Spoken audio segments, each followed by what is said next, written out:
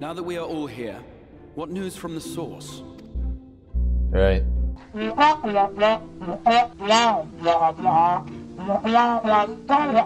must count ourselves lucky that Gaius has pledged his assistance.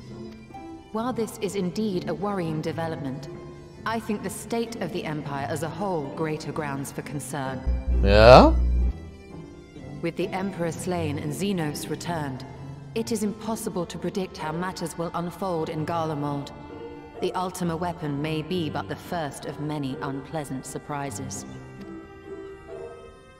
The situation beareth closer observation, of that there is no doubt, and doth compound our need to return unto the source.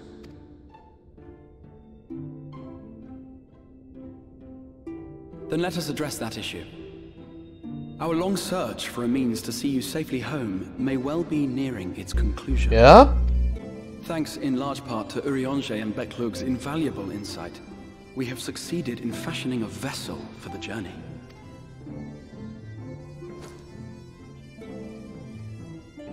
We set out to create a crystalline container retaining the more useful properties of white aurosite, but without its regrettable limitations. And after a good deal of trial and error, we made one. An ark for soul and mind both that will allow your incorporeal self in its entirety to be ferried between worlds. A spirit vessel, if you will. However? Though the vessel is possessed of the requisite qualities to hold mind and memory, it wanteth yet for a means to receive of them. For that, we must needs imbue it with the Exarch's innate gift. A gift that lives on only through the blood of the Allagan Emperors, which certainly does not flow within aurosite or any other crystal. What? I don't know. Just so, milady. The blood serveth as a conduit of sorts. Oh, okay. In its absence, memory cannot pass from mind unto mind, nor from flesh unto crystal. You gotta use blood to... Okay, so it's just a catalyst to do the process? That being the case, we must either alter the process of inheritance so as to require no such thing, or determine a means by which my blood may permeate the vessel. I am hopeful that the records found within this tower will yield the knowledge we require to pursue one or the other of these avenues. As well you should be. The Allagan's body of etherological research is extraordinary. I can scarce believe it the work of ages past. But its underlying principles are not so very different from those of my own field of study. Given time, we will find the answers we seek.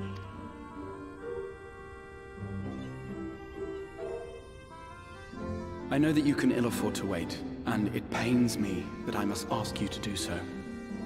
I can only reaffirm my promise to you that a solution will be found. Whatever it takes, I will see you safely home. I can only go back home at will, though. Why are you... Makes no sense. My apologies. Oh shit, rabbit girl. I do hope you haven't come to tell us that mortal peril fast approaches. No. I had hoped to speak with the Warrior of Darkness. What? But there is no need to cut short your meeting on my account. I will be waiting outside. She wants to talk to me. But why, though? Why not speak in here? She knows I don't mind. Unless she didn't want to. Perhaps I might accompany you. Though I am woefully ill-qualified to assist in the Exarch's research, I may yet be of some use to Lena. And we're just gonna nod our head to everything. Okay. Sure, man. Alright. What seems to be the problem here? The Sun Eater? What? Peace can lead to complacency, and they can increase victory.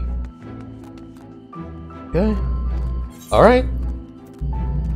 Yeah, why not this other guy? Yeah, what the? He's over there.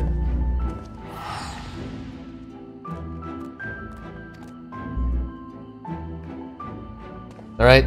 Guess I'm gonna have to take the shit. Alright, I'll take the wheel. I feel like there's something more to this though, like she's not telling me the whole thing. Get out of here. Okay, Fort Job. Going to Fort Job.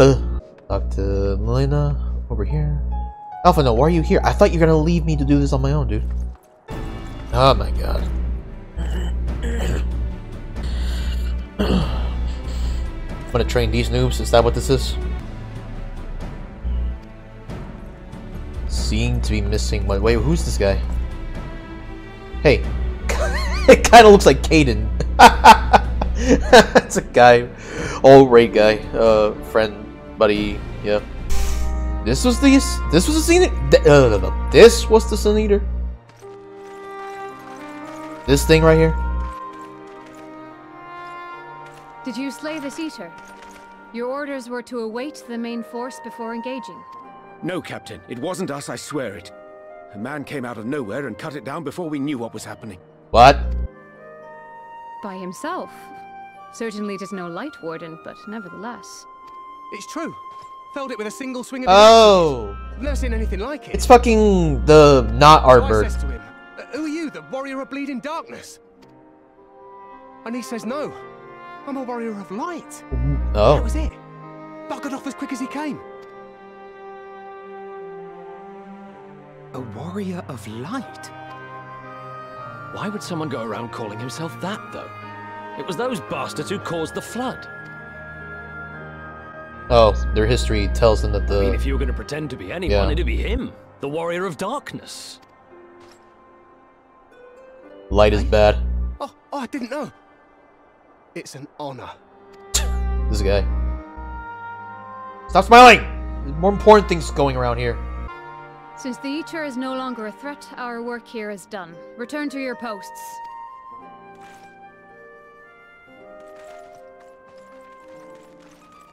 I had hoped to fight at your side today.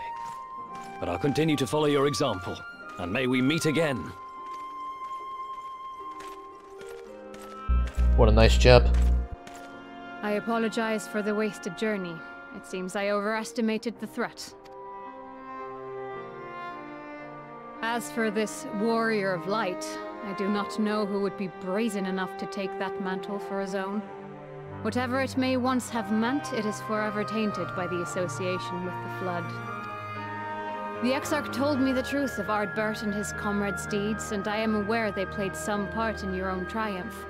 But to most, they are synonymous with the calamity that befell this world. Yeah, I got that. I got the picture of that.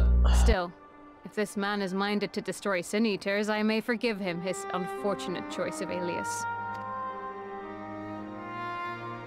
But that is neither here nor there. I thank you for accompanying me. Yeah, no problem. That concluded, shall we return to the Crystarium? There is a proposal I should like to make. Forgive me. There is one more thing. Oh? A personal concern of mine. I had hoped you might have a moment to speak privately. I knew there was something more. Take your time. I shall go on ahead. Alright, Lena. What the fuck's this about? I will not mince words. This matter concerns the Exarch. Though his countenance belies his age, his demeanor never has. He has seen more than any man should and grown ever more weary with time. But I see I give the wrong impression. While it is true he attempted to open a letter with a salmon fillet the other evening, we are not here because I suspect his mind is deteriorating. Okay. Nor do I believe him to be so maddeningly unconcerned by the prospect of his own death as he once was. Indeed, the opposite is true. It is for this reason that I seek your advice. Since he returned from the Tempest, the Exarch is not as he was. He seems a different man. A younger man. I know not the details of his research, but when I saw him at work recently, there was a glint in his eye that I had never seen before. He looked happy. It was as if he had peered into the future and for the first time found joy there. Okay. Though it gladdens me to see him thus, I wonder if I should not keep my distance. I fear that my presence will only anchor him to the past. Remind him of all the pain. Is this some type of like bullshit love story where you want to tell him all your feelings but you're not going to say anything about it?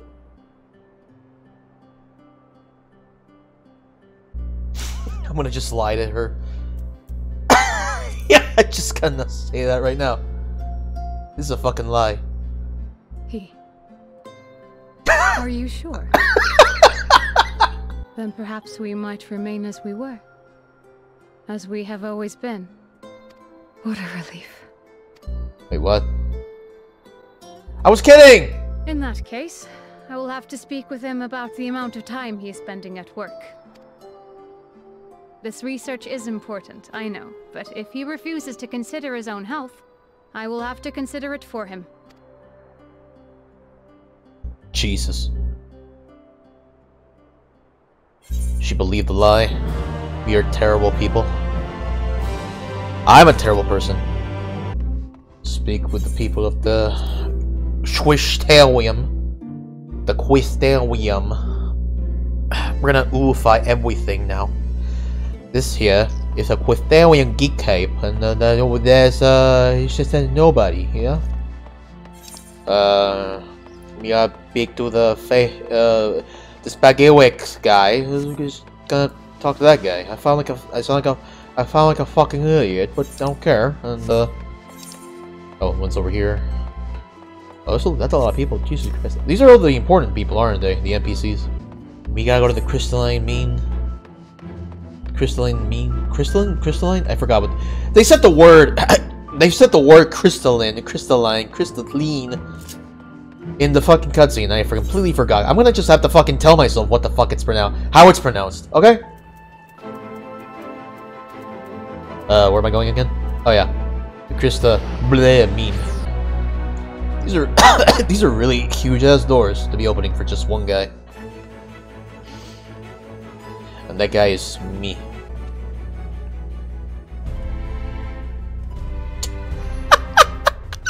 The fucking way he lined up to the music, like, surprise! I'm making fun of my... It's not really that funny, it just amuses me. Alright, calm the fuck down here, we just... Okay. Holy shit, that's a lot of people.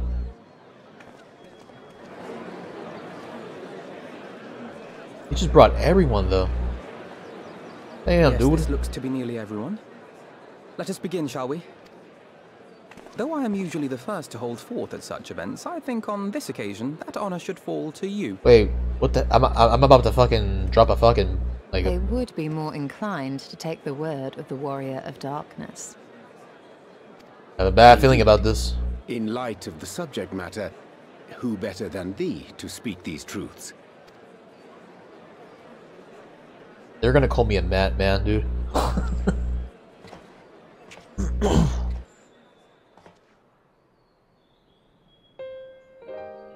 Woof woof woof.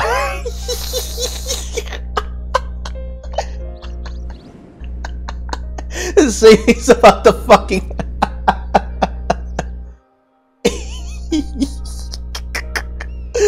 Oh my. Oh no. I'm getting ideas about how to make this funny and stupid at the same time.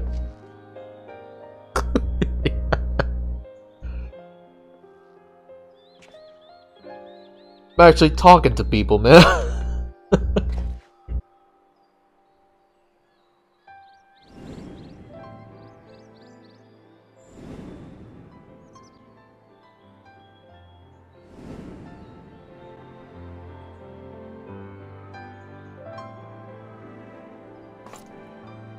Wicked White. The Warriors of Light did all that? So they never... I mean, they only ever wanted to help. And when everything they'd done turned to ash, they still carried on. They gave everything to stop the flood. First their lives, then their souls. And they managed it too. in the end. They saved us, and we cursed their names.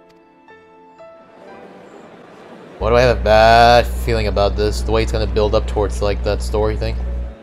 This should go a long way towards clearing the air. No, this is about to fucking be the beginning of a fucking clusterfuck here. I see it coming right now. He's right there! He's right there! I called it! I called it, dude!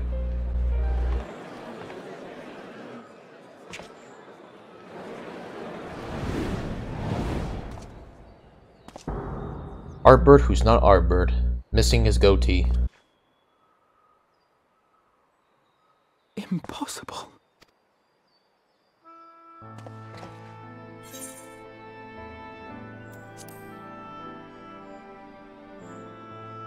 I definitely see something. You don't think it's a ghost, do you? Nay, yonder standeth no bloodless apparition, but a warrior of light and darkness both. Ardbert. Yeah, you know about that guy. What in the world?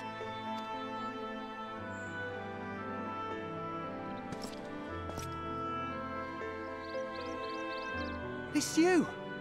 The one who slew the Eater! Oh. That it should be the warrior of darkness who brought the truth to light. You've saved me a fair bit of time. Though I have a few words of my own to say, if I may.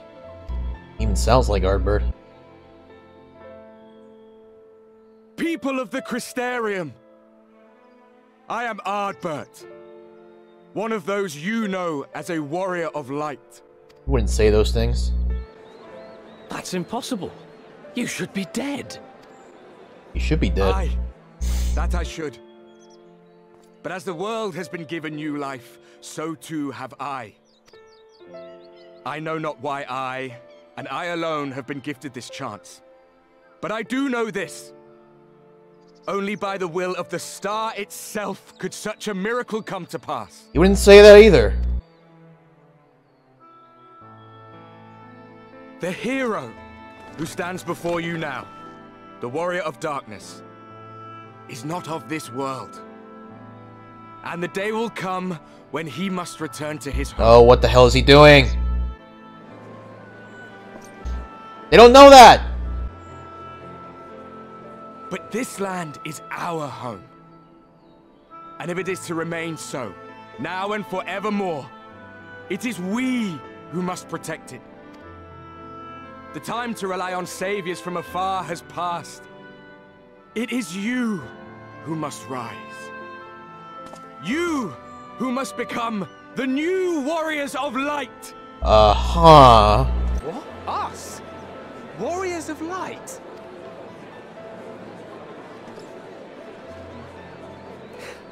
None of us were born heroes, my friend. I was only ever a man with a thirst for adventure. But wherever my journeys took me, I was invariably confronted with the same choice. To lend what aid I could to those in need, or not. And I always chose the former. Any one of you could do the same. All you need is the will to help your fellow man, and the resolve to see it through. Okay. I don't buy this. Something bad's gonna happen. I sense it.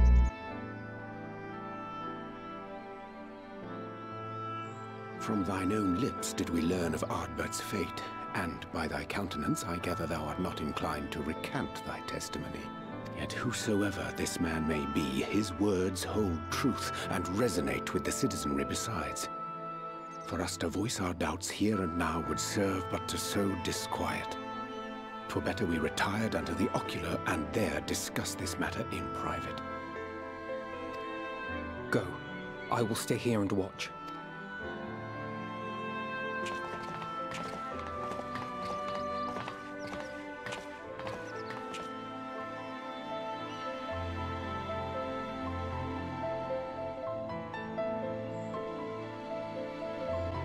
I have a bad feeling about this.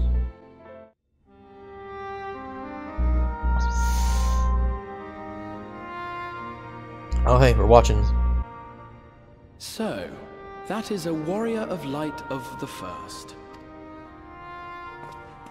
I've not had the pleasure of making his acquaintance, but as you all seem to be in agreement, I gather this is no simple case of mistaken identity. As far as I was able to discern, that was indeed Ardbert. It has been a long time, but not that long. Could he truly have been resurrected as he claims?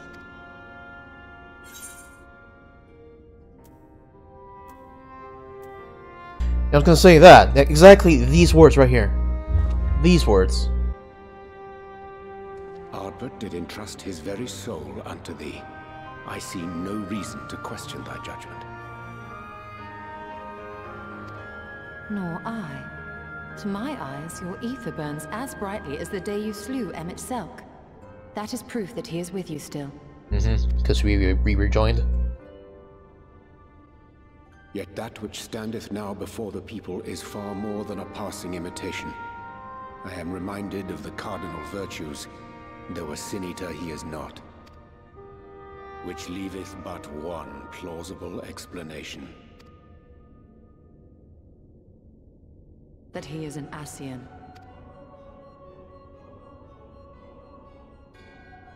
Inhabiting the flesh of the fallen. Why, that is unsavory. And they do this often, you say? Verily, for they possess no corporeal forms of their own. In what one may term their natural state, none save those gifted with the echo can perceive them.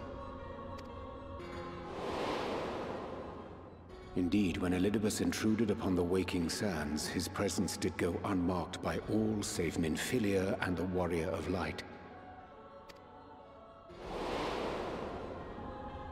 On that occasion, I myself remained ignorant of his coming until after his departure. It was only at a later juncture, when he deigned to appear before me in borrowed flesh, that I was finally able to take the measure of him. Is it not peculiar, then, that Ardbert's mortal remains should be susceptible? Given that he was once a warrior of light? Or did the final departure of his soul make it possible, perhaps? Regardless, to hear an Ascian use him to call forth new warriors of light boggles the mind.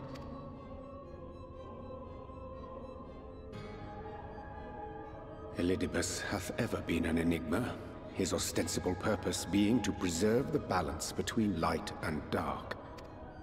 When he made overtures towards me, however, I was afforded a glimpse behind the mask of the self-appointed emissary. I shall not defend mine actions, undertaken in pursuit of a better understanding of our foe as either wise or prudent. Nevertheless, what little I did glean may now prove useful. Elidibus possesseth a subtle mind, practiced in the art of manipulation. That he coaxed this star's most valiant heroes as far as the source with naught save half-truths is no trifling feat. And now I believe he doth employ his skills once more to some as yet unknown end. Though naught is certain, should my suspicions prove true, we shall have need of all our wits if we are to uncover and thereafter thwart his plot. Agreed. 'Tis plain that simply speaking out against him will not avail us. At best, it would only serve to confuse the people. And I would hesitate to do anything which might tarnish Ardbert's reputation once more, nor yours by association. That being the case, it may be wise to keep a covert eye on this Ardbert's movements, as we attempt to discern his purpose and how best to mitigate his influence.